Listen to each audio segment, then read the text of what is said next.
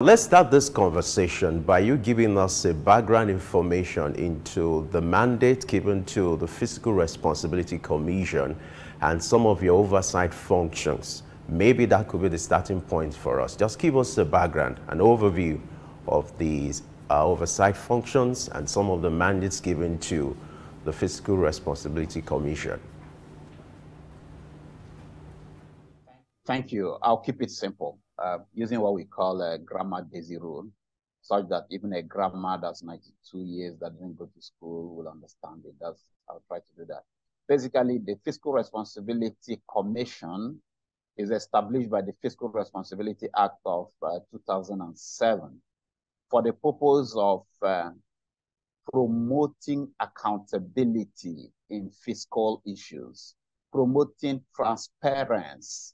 Accountability means when you do something regarding revenue, regarding expenditure in government, the federal government particularly, you give your report duly and timeously. Transparency means let it be open and accessible to citizens and to other stakeholders. The Fiscal Responsibility Commission also has a responsibility or a function to promote prudence in the management of the nation's resources. Prudence means use it in such a way that it makes sense. Basically, street bus stop language. Relate to the nation's resources, manage the nation's resources in a way that you think of the generations to come. Take best decisions as they will, not selfish decisions.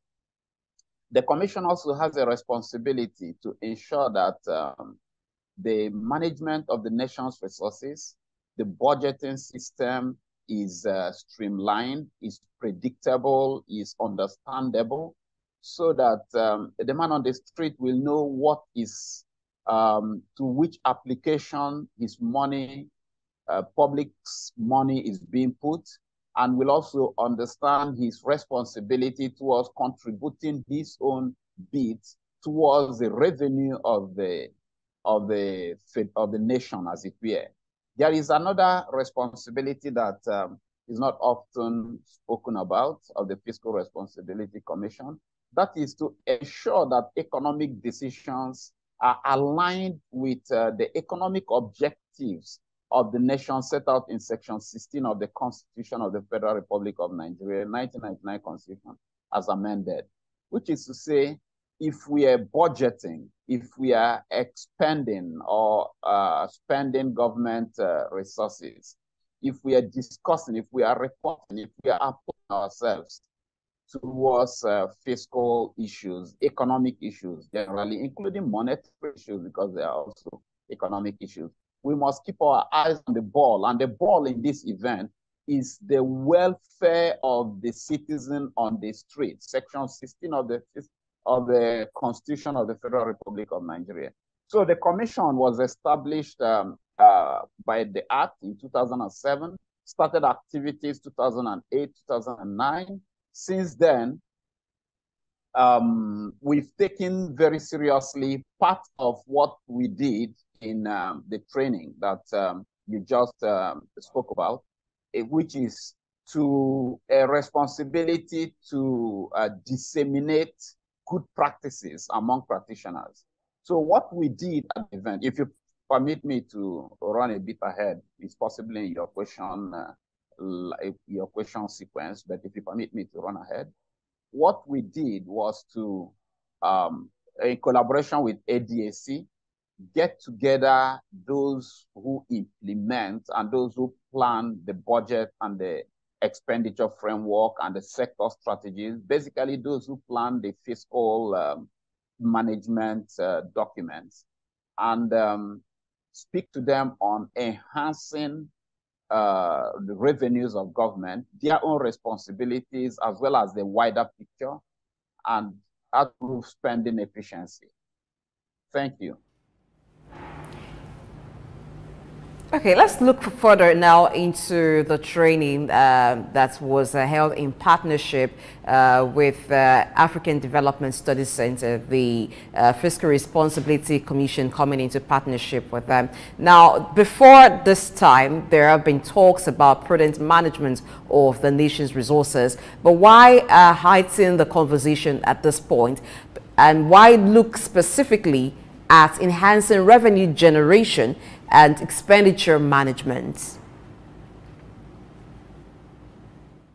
You may have heard that Nigeria has been borrowing. I heard somebody speaking on your program before I came on about loans and loans and loans, and the nation needs to begin to think of other sources outside loans for funding its deficit.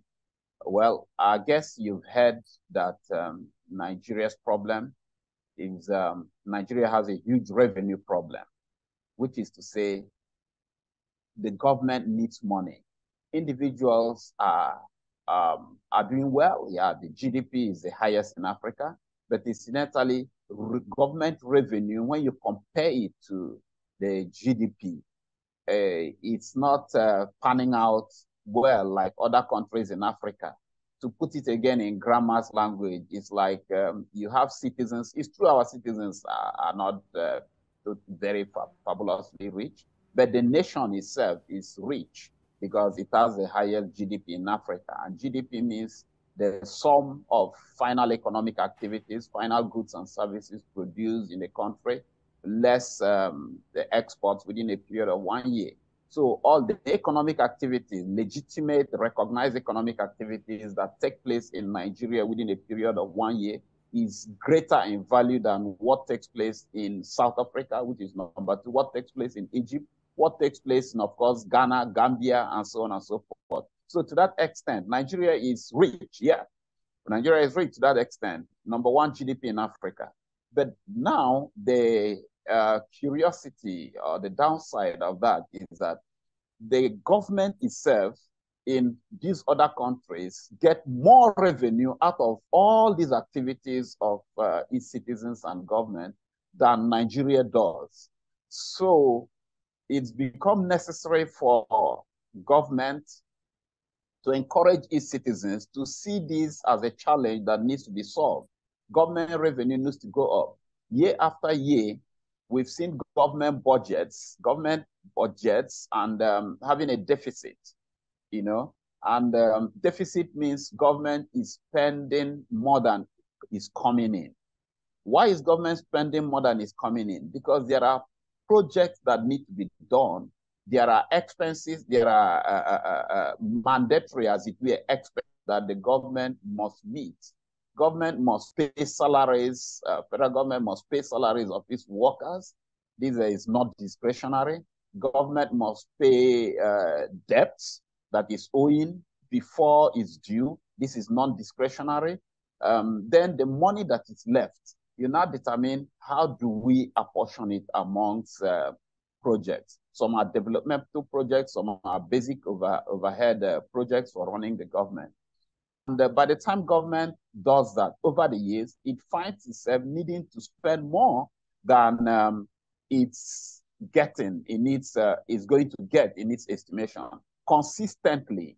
So that's called a deficit. We've carried this deficit over and over. Each year there's a deficit. And the challenge or a characteristic of deficit is that it has got to be a deficit financing. It's got to be financed. And money has to come from somewhere. And the place is going to be financed from. One of the places is debt. You need to borrow in order to do the work. So the thought has come that, look, let's look at generating more revenue that is legitimately due government so that we can fund the budget, whether fund the deficit or basically fund our expenditure plans. And that's the essence of what we came to do. It's become critical. We know there has been talk about, okay, fine, let's improve revenue to GDP. That's what it's called. That's the revenue ratio of government revenue versus the total value of total legitimate activities that go on within the country in a year, so that we can reduce debt, reduce the need for borrowing. So I hope that addresses it. All right. Now, I would like you to give us insight into some of the rules, or if I may say, do's and don'ts guiding, public revenue and expenditure as provided in the provision that, guides the activities of the Commission. What are some of these rules, some of these do's and don'ts that has to be imbibed when it comes to the management of public funds and the issue of expenditure? Okay, let me start from the idea of rules in the first place. You have two options when it comes to spending your money. You spend using best of judgment, which is what Nigeria used to do. Let's get the best people, let's trust them, let them spend our money. Let's trust that they are guiding us the right way. The other option is to set guardrails, like somebody climbing a staircase and you put guardrails. Don't trust that these guys will fall off. Don't trust that a child will not be given the power to make decisions for us. So let's build guardrails, as it were. So what fiscal responsibility before fiscal responsibility, we had people running the economic decision based on best of judgment, basically, also based on certain regulations, but never was there a statutorily or legally or a legal instrument that backed those decisions or guided the decisions. We just trusted people, the system trusted people and believed that they would do well. But by early 2000s, we had found ourselves in a pit economically and debt-wise. So part of fiscal responsibility engagement was to set rules. Part of that rule is that, hey, you can spend more than, or well, in the event that you plan to spend more than your revenue, you must not spend more than 3% of the GDP, So that put a cap of budget deficit on 3% of GDP. It's true that in recent years, a proviso came in to water down a bit, say, look, you can exceed 3% of GDP if there are extenuating circumstances, but still technically it's 3% of GDP that is a guide. So that is one limit. So government is not free to go and borrow thy kingdom come. That's one rule. Then secondly, that's at the big picture level.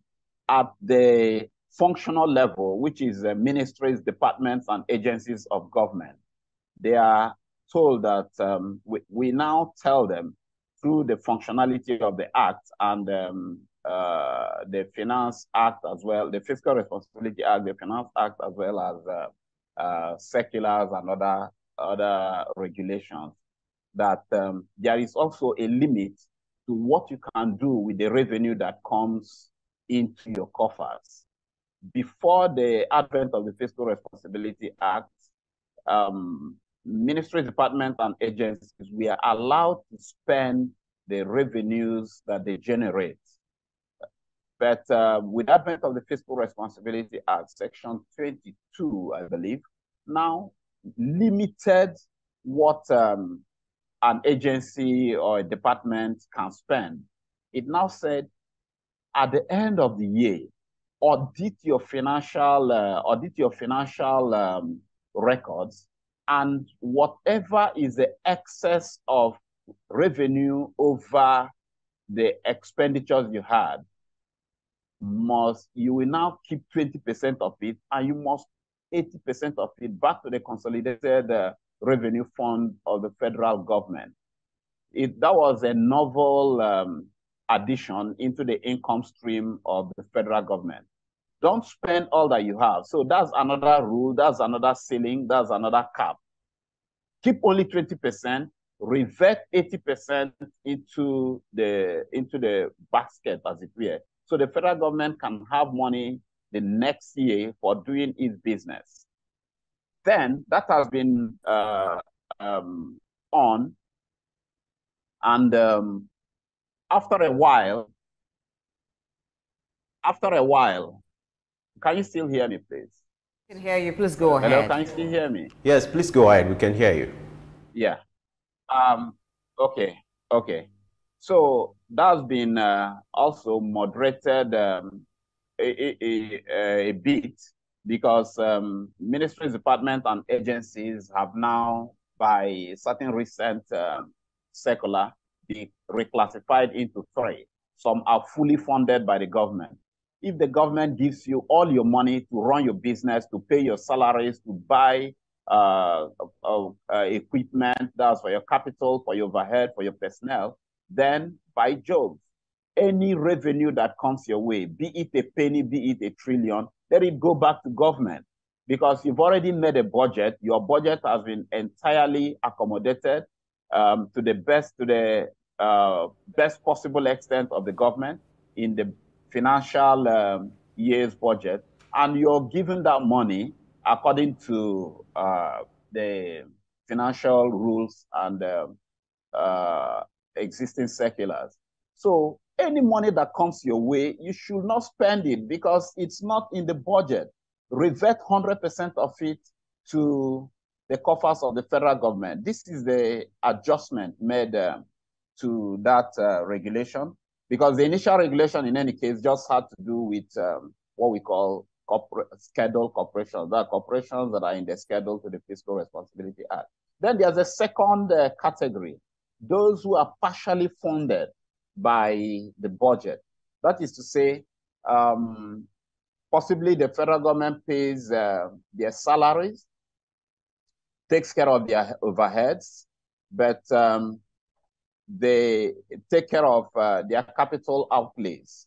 So for those other agencies, whatever revenue that comes in, they need to immediately send 50% of it. Immediately as revenue is coming in, let 50% of it go back to the federal government.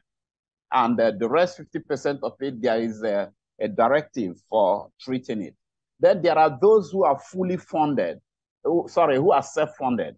There are agencies of government that exist and transact on the revenues they raise, and they do business themselves. The government does not extraneously put money into their budget. It's from the businesses that they do, as it were, if you permit the term business, that they raise their own money. Those ones are not permitted to keep 100% of the money of the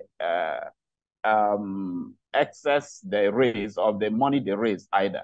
So there's this categorization. There are 3 categories.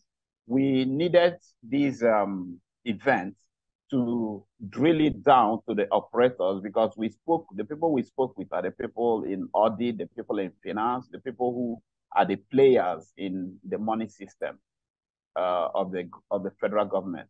We needed them to understand their space. We also needed them to understand the logic of the federal government in doing what it's doing. That logic is that independent revenue, the revenue coming from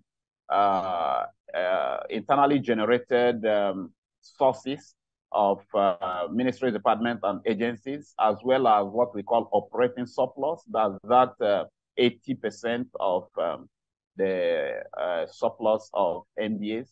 It has become an important component in the budget mix of the federal government. It used to be, well, neither here nor there. We had money flowing in from tax, from oil, and so on and so forth. But now it's become important. If as at for 3 years now, it's hitting over 1 trillion. Like you must have heard the chairman of the fiscal. All right, let's look at the budgeting system. Now, I was at the training yesterday, and some of the questions that the participants from the various ministries, departments, and agencies raised was on expenditure. Now, you also mentioned while talking earlier that part of the responsibility of the fiscal, or part of the duties of the Fiscal Responsibility Commission, is to ensure that economic decisions align with the economic objectives of the nation. Now, looking at the budgets of various ministries and agencies in 2024, in your assessment, does it quite align with the economic objectives of the country? Because expenditure is also as important as revenue, what you put the money into. How does the Commission ensure that the expenditure are what would translate into development in line with the economic objectives of the nation? Thank you. Like you said, expenditures are also as important as revenue. As a matter of fact, expenditures may just be more important than revenue, because expenditures are the route by which the agenda of the government is given life. It's the expenditure that we use to make possible the renewed hope agenda, for instance. Yeah, as to the question regarding does the 2024 budget align appropriately with Section 16 of the 1999 Constitution of the Federal Republic of Nigeria? I will say yes. In the first place, there is a budget, so that's a good one. There was a clear process for producing that budget. There was a sector strategy that was thought through. There's a fiscal strategy paper that tried to look at the next 3 years and look at what the priorities should be, look at what the objectives of the fiscal objectives should be regarding employment, regarding inflation, regarding economic growth, and so on and so forth. And there was also now envelopes, ministries contributed their projects. I believe those projects align with the National Development Plan, which is a more overarching plan that's leading Nigeria somewhere. I also believe that they had, since there are ministers from the ruling government, they also align with the renewed hope agenda. Yes, they did. And it also now went to the National Assembly for appropriate, those were suggestions, as it were, those were proposals to the National Assembly. It's called budget proposal. The National Assembly also interrogated the documents. At the National Assembly, being representatives of the people, carrying the mandate of the people, they looked at that alignment, or they were supposed to look at it. Yeah. Fiscal Responsibility Commission, do you agree 100% that all the items align fully and completely with Section 16? I don't think so. There are items in the budget that, left to us as an independent fiscal analyst, we could say, look, this should have gone here, this should have gone there. But so far, the process is running. Like I keep saying, I keep quoting Martin Luther King, who says, we're not yet where we want to be, but thank God we are not where we used to be. There was a time in this country where budgets probably were pulled from the moon. They could have been pulled from anywhere. You know, the people were not consulted. There was no pretense as to a process that involved the people, so on. So far, we're making progress. Yeah, I would say so.